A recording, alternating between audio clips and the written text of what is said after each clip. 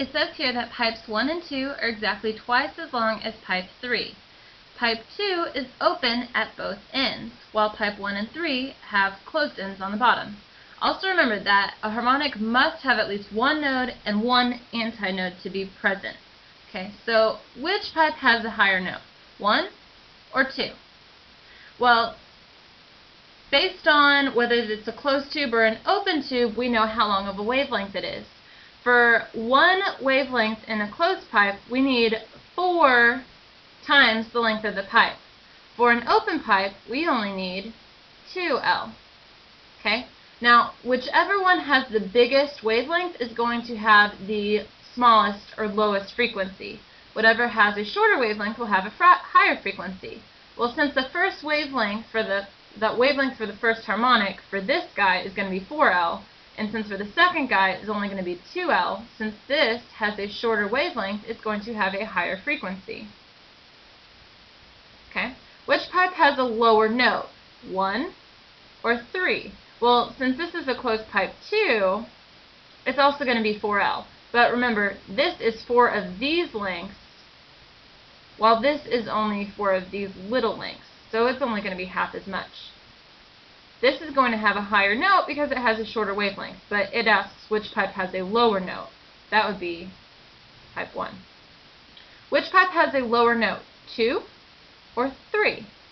Well, since 2 is going to be 2 of these lengths, and 3 is going to be 4 of these, they are actually going to have the same wavelength and therefore the same frequency.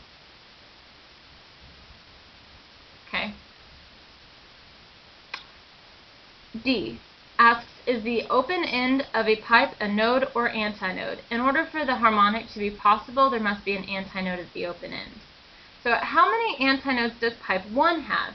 Well, if we have a node here, we'll have an antinode at the top.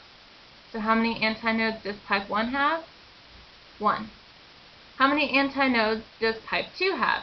Well, because it's an open pipe, it's going to have antinodes on both ends and one node in the center. So for a closed pipe, you have to have at least one node, one antinode. For an open pipe, you have to have at least one node, but 2 antinodes. So pipe 2 has 2 antinodes. How many nodes does pipe 2 have? That would be 1. Right here. Alright, label the location of the nodes and antinodes for pipe 3. Okay, the node would be at the bottom, and the antinode will be at the top.